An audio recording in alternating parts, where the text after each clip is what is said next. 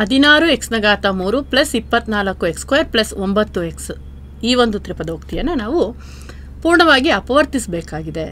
ನಾನು ನಿಮ್ಮನ್ನು ಈ ಒಂದು ವಿಡಿಯೋನ ಪಾಸ್ ಮಾಡಿ ನೀವಾಗೇ ಈ ಒಂದು ಸಮಸ್ಯೆಗೆ ಪರಿಹಾರ ಕಂಡುಹಿಡಿಯಿರಿ ಅಂತೇಳಿ ನಿಮ್ಮನ್ನು ಎನ್ಕರೇಜ್ ಮಾಡ್ತೀನಿ. ಈಗ ನಾವು ಒಟ್ಟಾಗಿ ಅಪವರ್ತಿಸೋಣ. ನೀವು ಈ ತ್ರಿಪದೋಕ್ತಿಯನ್ನು ಸ್ವಲ್ಪ ಸೂಕ್ಷ್ಮವಾಗಿ ಗಮನಿಸಿದ್ರೆ ಈ ಮೂರೂ ಪದಗಳಲ್ಲೂ ಸಹ ಎಕ್ಸ್ ಸಾಮಾನ್ಯ ಇದೆ. ಅಂದರೆ ಈ ಮೂರೂ ಪದಗಳನ್ನು ನಾವು ಎಕ್ಸ್ನಿಂದ ಭಾಗಿಸಬಹುದಾಗಿದೆ. ಹಾಗಾಗಿ ನಾವು ಎಕ್ಸನ್ನು ಸಾಮಾನ್ಯವಾಗಿ ತೆಗಿಬೋದು. ಮೂರೂ ಪದಗಳ ಸಾಮಾನ್ಯ ಅಪವರ್ತನ ಎಕ್ಸ್ ಆಗಿದೆ. ಅದನ್ನು ಬಿಟ್ಟರೆ ಮತ್ತಿನ್ಯಾವುದಾದ್ರೂ ಸಾಮಾನ್ಯ ಅಪವರ್ತನ ಇದೆಯೇ ಅಂತ ನೀವು ಗಮನಿಸಿದ್ರೆ ಇಲ್ಲ, ಇನ್ಯಾವುದೇ ಸಾಮಾನ್ಯ ಅಪವರ್ತನ ಇಲ್ಲ. ಹಾಗಾಗಿ ನಾನಿಲ್ಲಿ ಎಕ್ಸನ್ನು ಸಾಮಾನ್ಯ ಅಪವರ್ತನವಾಗಿ ತೆಗಿತೇನೆ.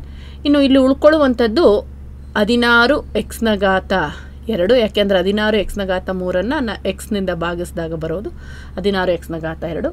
ಇನ್ನು 24 ಎಕ್ಸ್ನ ಘಾತ 2 ಎಕ್ಸ್ನಿಂದ ಭಾಗಿಸಿದ್ರೆ ಉಳ್ಕೊಳ್ಳುವಂಥದ್ದು 24 ಎಕ್ಸ್ ಪ್ಲಸ್ 9 ಆಗಿದೆ. ಈಗ ನೀವು ಈ ಒಂದು ತ್ರಿಪದೋಕ್ತಿಯನ್ನು ಗಮನಿಸಿದ್ರೆ ಈ ಮೊದಲನೇ ಪದವನ್ನು ಗಮನಿಸಿದ್ರೆ 16 ಎಕ್ಸ್ನ ಘಾತ 2 ಇದು ಒಂದು ಪೂರ್ಣವರ್ಗ ಸಂಖ್ಯೆ ಆಗಿದೆ. 16 ನಾವು 4ರ ಘಾತ 2 ಆಗಿ ಬರಿಬಹುದಾಗಿದೆ. ಅದೇ ರೀತಿ 9 ಸಹ ಒಂದು ಪೂರ್ಣವರ್ಗ ಸಂಖ್ಯೆಯಾಗಿದ್ದು ಅದನ್ನು 3ರ ಘಾತ 2 ಆಗಿ ಬರಿಬಹುದು. ನಾವೀಗ ಮತ್ತೊಮ್ಮೆ ಬರೆಯೋಣ. ಎಕ್ಸ್ ಇಂಟು 16 ಎಕ್ಸ್ ಸ್ಕ್ವೇರ್ನ ನಾನೇನು ಮಾಡ್ತಾಯಿದ್ದೀನಿ 4 ಎಕ್ಸ್ನ ಘಾತ 2 ಅಂತ ಬರಿತಾ ಇದ್ದೀನಿ.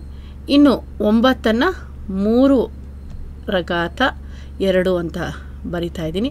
ಇನ್ನು ಈ 24 ಎಕ್ಸ್ ಏನಾಗುತ್ತೆ ನೋಡಿ, ಇದನ್ನು ನಾವು 2 ಬಾರಿ ಈ 4 ಎಕ್ಸ್ ಇಂಟು 3 ಅಂಥೇಳಿ ಬರಿಬೋದು. ನೋಡಿ ಇಲ್ಲಿ ಇದನ್ನು ನಾವು 2 ಬಾರಿ 4 ಎಕ್ಸ್ ಇಂಟು 3 ಅಂತ ಬರೆದ್ರೆ 2 4 8 8 3 24 ಎಕ್ಸನ್ನೇ ಕೊಡುತ್ತೆ.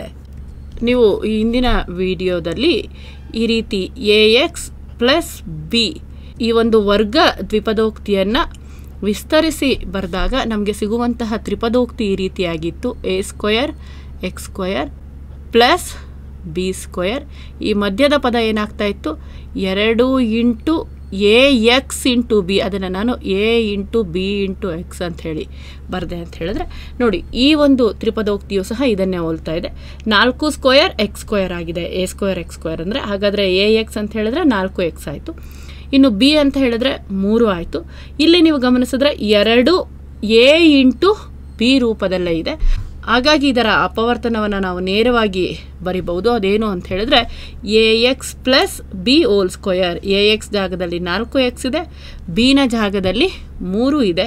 4 ಎಕ್ಸ್ ಪ್ಲಸ್ 3ರ ಘಾತ 2 ಈ ಒಂದು ತ್ರಿಪದೋಕ್ತಿಯ ಅಪವರ್ತನಗಳು X into 4 X plus 3 whole square ಆಗಿದೆ. ಇದರ ಅರ್ಥ X into 4 X plus 3 into 4 X plus 3 ಆಗಿದೆ.